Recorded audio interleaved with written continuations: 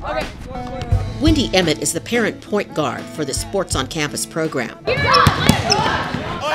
nice one! This volunteer saw a need for students who arrive on campus in buses 2 hours before classes begin, and she filled that need. A lot of kids, they don't have much to do before school, so they start to get into misfit trouble or anything, and it gives them a chance to go into the gym and just pretty much let all the energy that you have when you wake up in the morning. Not fair. It's a volunteer program that we started about 5 years ago to provide some opportunities for students to actively participate in the morning when there's little to do and kids need some structure, and it provides them a chance to become more active and really participate in basketball and other sports that potentially they might not otherwise be able to engage in. What are you doing?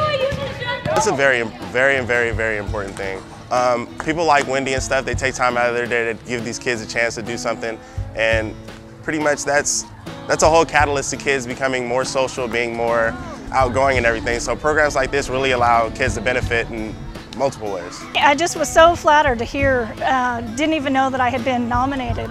It's so nice to be recognized for the efforts. I not only participate in Sports on Campus here, but I've done a lot working with the leadership students and helping out with the Parent-Teacher Advisory Committee, and it's just nice to feel a part of the community and to be able to give back.